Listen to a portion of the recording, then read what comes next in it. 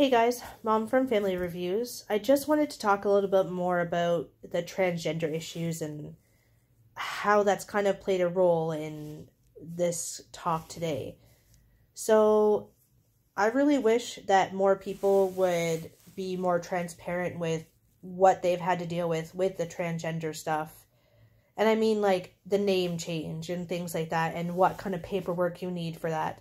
So, Government of Canada, step it up because you guys do not give enough information online and it makes it much more difficult to just put it in once and get it done and over with.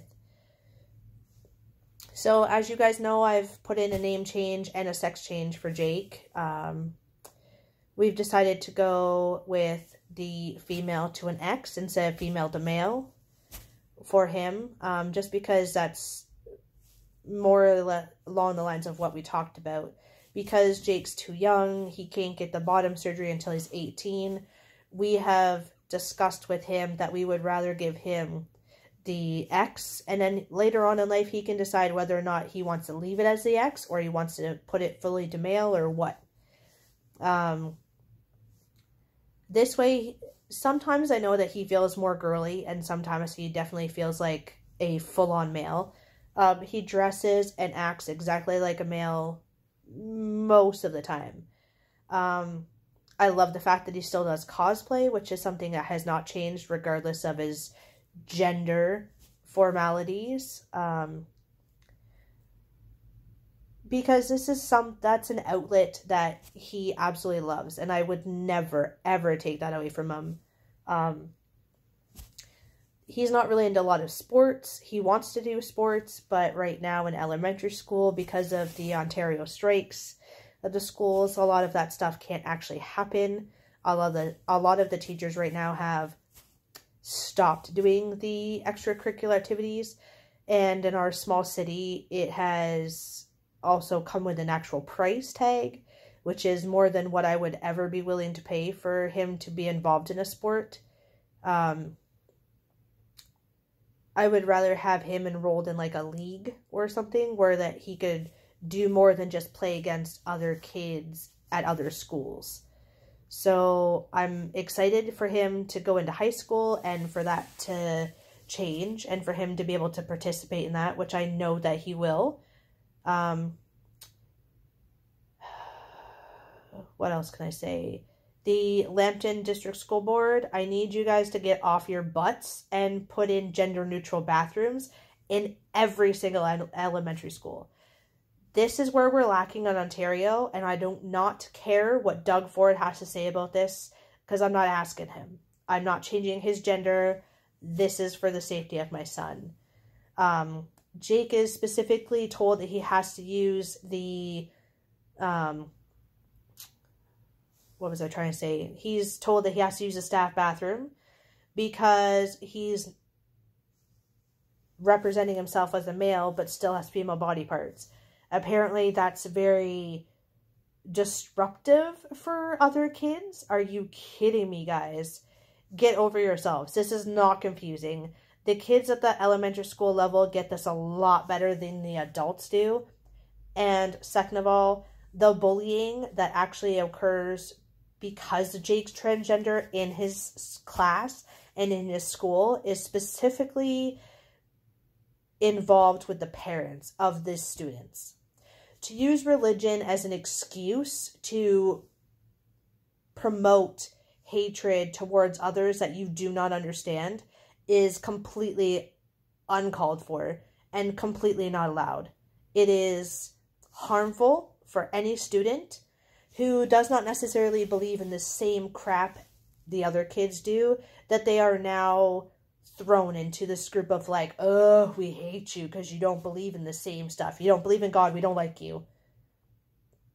Ew, and then you say you're transgender. Oh my God, that's so hard. I don't get it, and I don't like you because I don't get it. Really?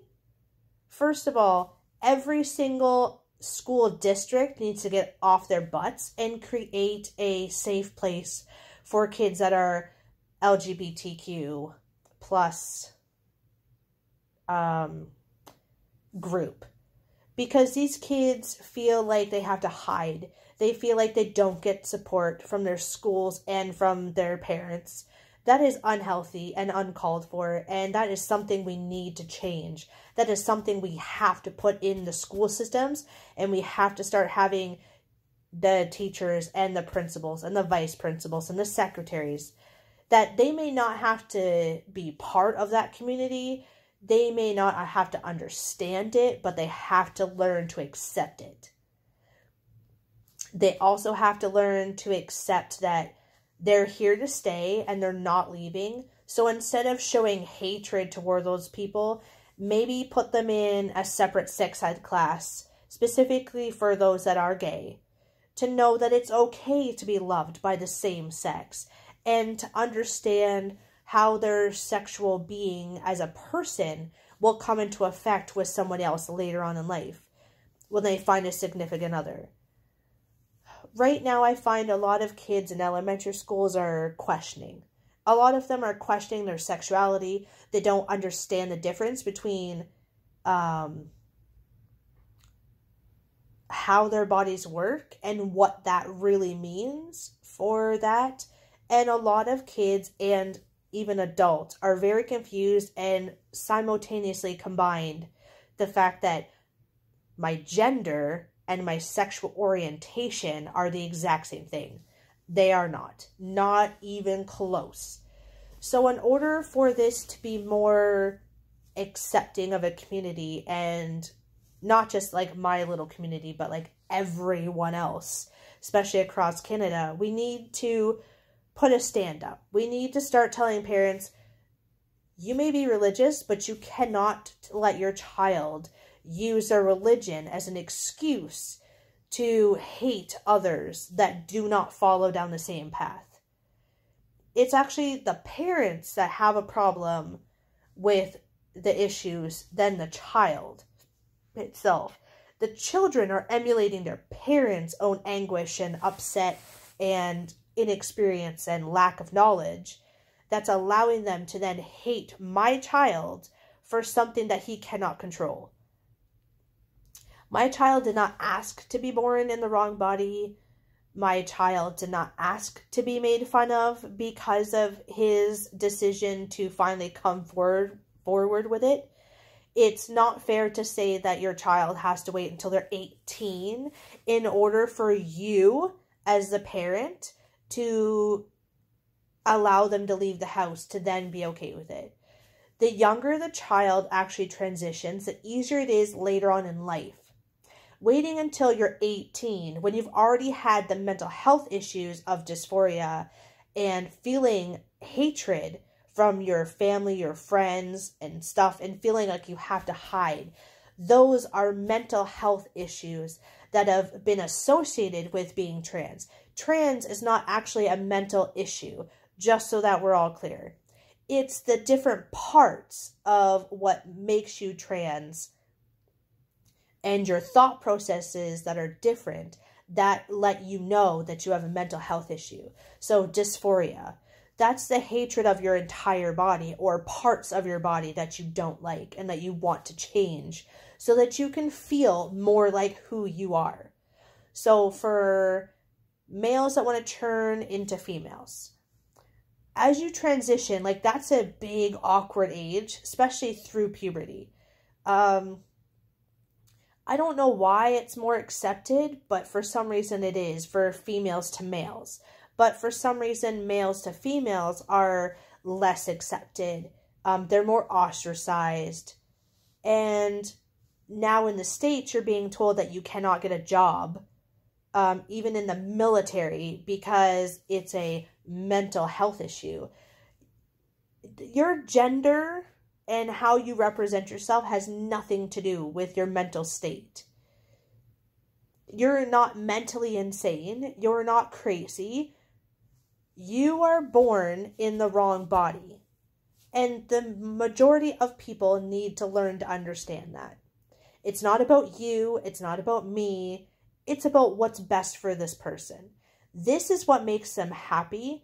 They feel much more accepted and beautiful And a lot of their anxiety and dysphoria and other mental health issues actually go away when they can become their true self. And so I really want people to understand that putting hatred towards others when you don't understand it is not acceptable. I have a grandma who I love to pieces, and she's one of the only ones that I actually get to see ever. And she's struggling the most with Jake becoming a male. And the thing is, it has nothing to do with Jake himself. It has nothing to do with the fact that she doesn't believe Jake. This has to do with her having her own personal issues. And I have a feeling that she's also using religion as an excuse to continue to provide hatred to my child, and or lack of understanding. And the thing is, it has nothing to do with my grandmother. It's nothing to do with her upbringing, or it has to do with a lack of upbringing or anything like that, because I understand that transgender people have been around for thousands, and I mean thousands of years. The transgenders have just hid in the shadows, just like gay couples have hid for generations. And transgenders are finally going, you know what? If the gays can come out and finally be accepted, we are going to make a stand. We are coming out. And the thing is, it's not a lack of parenting skills, which I know a lot of older people think that it's us as parents that are the issue, and that we're allowing this to occur. We didn't ask for our child to feel like they were born in the wrong body. We did not ask our bodies to give them the wrong body, like in the growth of it. I did not ask for my son's brain, who is a male, to then think that, oh, we're going to give you a female body just because. God created each and every single one of us and has told all of us in his scriptures that we need to love thy neighbor. Your neighbor is not necessarily the person who's right beside you. Love thy neighbor is your community. You need to learn to accept, to love everyone. God did not want us to hate anyone. He wanted to give us all the ability of free speech. He gave us the ability to all be different and to love different people. The people that ever had an issue with gays and gays and lesbians, I don't know why we can't just call them all gays, but sure. So, because of the love for someone else, or bisexuality, where you love multiple people, you're not necessarily falling in love with the person's personality or like their physical being. You're falling in love with who they are. You're falling in love with the connection you're making with their heart, their personality, the love you have for them, and the love that they have for you in return. Now, sometimes that love can be as simple as family love. It can be the connection, the fact that we're family. I at first struggled with Jake being Jake. It didn't take me long to decide I was freaking crazy. But it was more the fact that I had these audacious plans for Jake. I'm the one who decided that he was going to grow up and get married, that I was going to see him walk down the aisle in the beautiful, gorgeous wedding dress. And I had that idea. Not Jake. Jake did not put that in my brain. I, as a mom, just was like, oh, yay, I have 2 girls. I'm going to be able to, watch my beautiful children walk down the aisle with their dad. And it's going to be gorgeous. And it's going to be special. And it's going to be monumentous. And my kids are going to be able to have their own kids, which means I'm going to have amazing grandchildren. And all of this stuff was already in my brain since when the kids were, super duper tiny. Now, I literally cried for about 4 hours after Jake first gave me the letter. I never cried in front of him. I never gave him the part that it hurt me, because I knew that it wasn't him. It wasn't him that was hurting me. It was my own internal issues in my brain telling me that this is wrong and that it's a problem and all these things. So I know that other parents of transgender kids or gay kids are going through these same things. Like, we have an idea from when they were like super duper little, when they were just little tiny babies in our arms, holding them, caressing them, telling them how beautiful they were or how handsome they were. We already have that in our minds. But we, as their parents and caregivers of these children, need to let go. We need to learn to let go of these ideations that we put on our own selves of what's going to happen in the future for our children. Once I cried for those 4 hours after him telling me, I realized that the problem wasn't with him at all. It was me. My own personal feelings about the whole thing. And I was like, you know what? Why do I have these things? Like, why can you can still get married, even if you're gay. He can still have the walking down the aisle marriage. He's just going to be in a tux. I think my son looks freaking absolutely dapper as hell in a tuxedo. I have no qualms about whether he ever wore a wedding dress or not. But in my mind, when he first told me, I was like, oh my God, my poor baby, I'm never going to see him walk down the aisle in a dress. And I was like, wait a minute, that's me. That's my personal stuff that I have to deal with. So as a parent to whoever's listening, I honestly hope that you realize that any issues you have with your child being gay or transgender or whatever, it's you. It's you that has the problem and not our children. You have the issue in your brain. So it's reprogramming our minds as to what the actual issue is. My issue was I had these expectations of what I envisioned for Jake. And it's not that he couldn't still have those things. He can still have children. He can still get married. He can still have an amazing life, whatever the hell that entails for his future career. I want to be there for all of those things. But the more I shut him out, the more damage I was doing to our relationship, his and mine. And I had to realize that the ideas of what I thought were important to me were just superficial. He's still going to get married or have a lifelong partner. He's still going to be an absolutely amazing kid, regardless of what gender he is. He is still going to be able to have a super successful career, whatever the heck that means. And if and when he chooses with his significant other to have children, that it can happen if that's what they want. I am not forcing my children to have kids, but I would like to be able to have grandchildren. I think that because I love children as a whole, that allowing my children the opportunities to have children, however that may happen, I'm still going to accept them as my grandchildren no matter what. Destiny has told me a long time ago that she doesn't want to have her own actual children out of herself. She wants to adopt. And I completely commend her for that decision. She may decide later on that she would like to change that. My only issue now is if Jake decides later on that he wants to adopt children with his partner, male or female, or another transgender person, I'm hoping that there's not going to be as much hatred in the world towards them as there is now, that they will still be able to have children if they so choose to by adopting. So this is the only thing that I'm missing a piece of that puzzle for.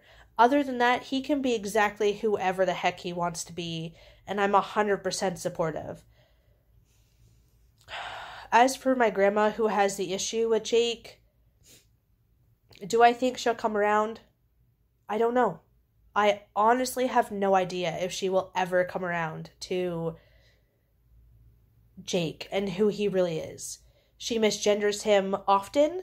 She has dead named him multiple times. Anytime I talk about Jake in the past, I refer to him as Jake, and I don't use his old name at all. I will be happy when we change all of his ID to his actual name that he wants instead of the name that he was given at birth, because he was able to pick it out. He helped pick out his first name. He helped to choose out his middle names. For his girl middle names, we had named them after my grandfather or my father's grandmothers. It was really special for me because my dad is actually my stepdad. I don't really know my biological father very well, nor do I want to. That's his decision, not mine. And so it was really important for me because he didn't have any children of his very own with my mom or anyone else, that I wanted to make sure that he felt he was important to me in my life. So I had given Jake 2 female names from both of my dad's grandmothers. And so this time, because he's my husband's only child, we have decided to give him the names. Both of his middle names are from his dad's side, his grandparents' names. And so that was really special for us to be able to incorporate that in there. And so Jake was very happy. We rearranged it so that it worked out the way he wanted it, because he wanted his initials as JJ. And so that's what he's getting, is his first 2 names are both starting with a J. And so it does make it slightly confusing when I yell at him and I have to use all of his names. Not that I get upset with him often, but when I do, he gets all 4 names. And there was no way I was going to be able to go down to 3 names. And so we wanted to make sure we had his middle names were of an importance to us as a family. And so that way he felt a bond with his dad a little bit more than what he already does. So just know that supporting our trans children, regardless of how you feel as a person, is the absolute key to this whole thing. And people need to stop using their religious beliefs as a way to excuse them for not accepting others that they don't understand. So, Grandma, if you're listening, I absolutely love you and I respect your decision 100%. But we will not be visiting very often because you're having such a hard time with accepting Jake as Jake. The rest of the family has, and I know that you're getting older and I would prefer not to spend a crap load of time not around you, but it's for Jake's sanity and as well as my own, for not getting upset with you for not accepting. When you're ready, if and when that happens, we are 100% here for you. You don't have to accept it. You don't have to understand it. You just have to be willing to call him Jake, and you have to be willing to call him and use the proper pronouns. So him, he, those are the pronouns that Jake prefers to have used. And whether or not you accept the fact that he's trans is irrelevant. You just need to accept him for being your great-grandson. And I would really like to have a relationship with you and you accept Jake. So I love you to pieces. Please learn to accept him for who he is. It doesn't matter whether you believe that this is a Christian thing or whatever it is that's holding you back, but it has nothing to do with you. This has to do with him and how he feels, and this is what makes him happy. You remember Jake being super happy when he was like 6, 7 years old, but I knew as soon as he started hitting puberty and all of the female body parts came, he absolutely hated it. And I would rather have my child not hurt himself. What a lot of you may not know is that Jake did slice himself a couple times when he was younger, that I didn't know about until later on in life. And I had to deal with enough of that with Destiny, and I don't want to have to deal with that with Jake. I'm not willing to put him in a mental hospital because transgender is not a mental health issue. The social anxieties that he has to face are enough for him to deal with. And if he goes into the mental hospital, it will be because of those people that are choosing to hate him for something he has no control over. And so I would like to have more support from family and friends. Most of our family and friends are absolutely amazing and have been very kind towards Jake. So yeah, that's what I kind of wanted to get off my chest today.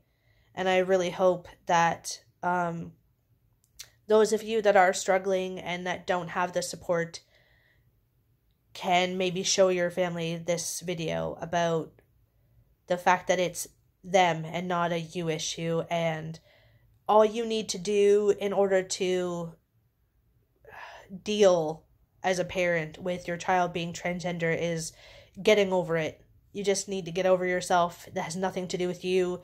It's nothing that your child has done, and this isn't a social issue where because people have come out as trans that you think that this is a weird phase. It's not a phase. For very few children, it is a phase. But most kids that have expressed to you, even at a young age, the fact that they're in the wrong body, accept it.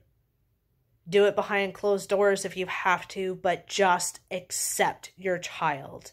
Has nothing to do with the fact that you were a sucky parent and you didn't raise your child right. It's got nothing to do with that. And all your child needs is your love and unconditional support. You told your child ever since they were little that you would love them unconditionally no matter what they chose to do with the rest of their life. This just happens to be part of it for the trans kids. So accept it and realize that it's an issue with you and your mental state than it is your actual child. And just know that as a transgender ally, that as a mom, I love you no matter who you are, no matter what you're going through. I am here for you. And just know that there are thousands upon thousands of other supportive parents of transgender kids that will love you just as you should be and just as you are. So please know that every single person is loved and accepted no matter what. And that there's no issues with that with me at all. So if you don't have that support, just know that I am here for you. And if there's anything else that you would like to talk to in regards to mental health issues that Destiny has gone through and transgender issues, whether you're trans yourself or you're just needing some extra support with how to deal with this because you recently found out about it, please don't hesitate to comment below and let me know. And I can talk about those issues and I can let you know a little bit more about what I know. It is very different from in the States to Canada, but just know that if you're relatively close, I'm here for you, especially if you have a younger child. It's not easy to go through, and I've got your back. Okay, bye guys.